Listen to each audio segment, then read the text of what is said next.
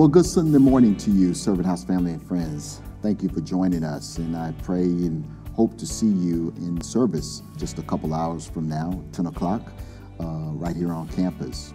Today's devotional, we're going to briefly take a look at a topic that probably goes counter, dependence and surrender, if you will.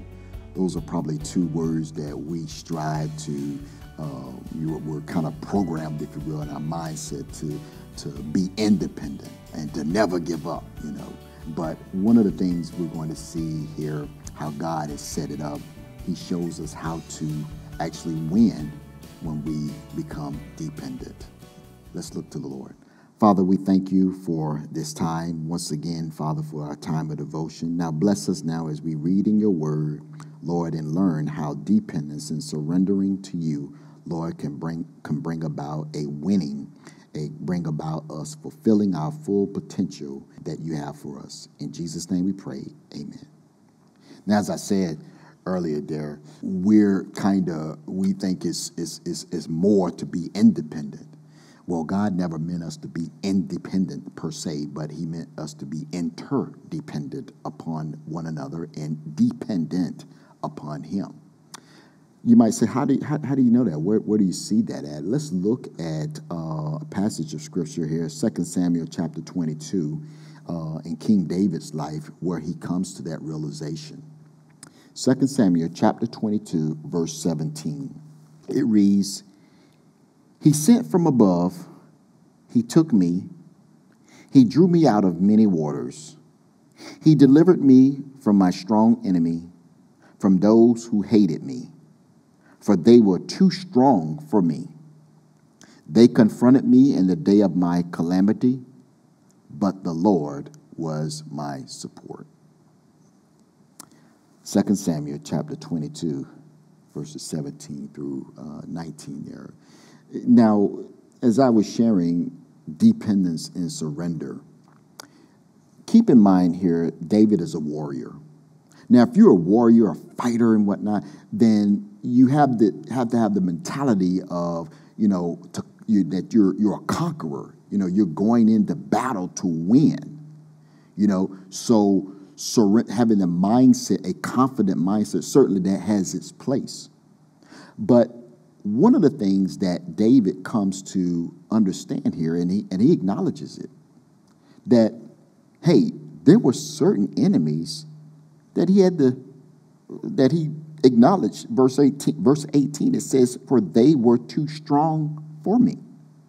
It's one thing to go into a particular battle or whatever, and you can see you're bigger, stronger, or whatever, or you have way more men or whatever, so you already have the mentality that you're going to easily defeat them. But God situates David in this particular season, in this time of his life here, to recognize, and that's hard for a person, a fighter, to acknowledge, hey, he's too strong for me. He's too big. I don't know if I can win here, But God situates David in this position for a purpose. In fact, he situates him for the purpose of showing him how to depend on him. You see here how he says in verse 19, he says, "They confronted me," talking about those who were too stronger than him, "confronted me in the day of my calamity." In other words, it looks bleak. This is a time that it's like, oh, this is it for us. We're done for. We're out. We're out of strength. Maybe we're outnumbered or whatever. We're done for. In other words, he was in a position that there was no way out. He couldn't win. He didn't have the strength himself. But it says, but. You see the word but there. Here's the change here. But the Lord was my support. When he recognized, I'm out of physical strength, I'm out of my physical capabilities, abilities, if you will, strategizing or whatever, but the Lord comes through in a miraculous way. He comes through in a way that I know it wasn't by my hand, but it was by his hand. It brings about, God uses it in a way to Help us to always depend on him. In other words, to never stand in our own strength or believe in our solely, I say believe solely in our own way. You know, the Proverbs 3:5 talks about trust in the Lord with all thy heart, lean not to thy own understanding. In other words, he said don't lean not to just your understanding, you know, but we're to put God first. God wants us to know that that he is our support, that he is our shield, that he is our banner, that he is our strong tower. He is our rock. We learn this by him positioning us in a position of dependence. He has to break us down till we see that, hey, there's nothing that I can do to improve this situation. I'm not saying that we're not to take responsibility and do what we can, but understand that if God will get us to a point that we can see that, hey, there's nothing that I can do to overcome this, and I have to depend on the Lord. Well, he wants us to depend on him even from the start.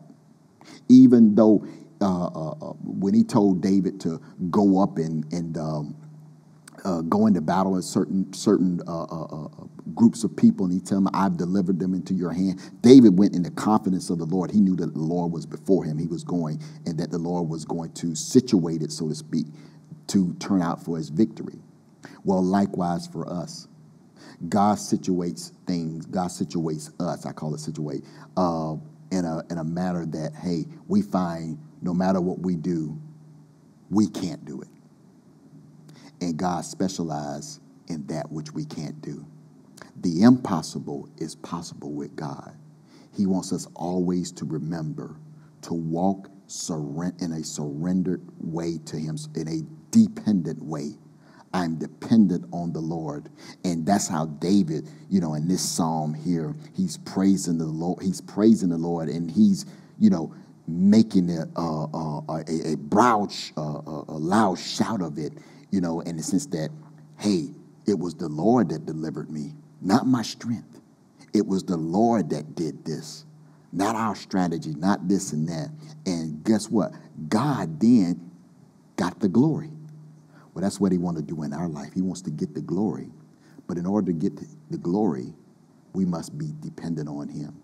We must not think independently. Sure, I know there's a certain high, if you will, that comes with, hey, I did this. I mastered this or whatever. I made it happen and whatnot. But in a way, it's really vanity. When we come to the point to understand, hey, I did this through the Lord. The Lord did this through me. That will bring true fulfillment and contentment, as well as give God the glory for us being dependent on him.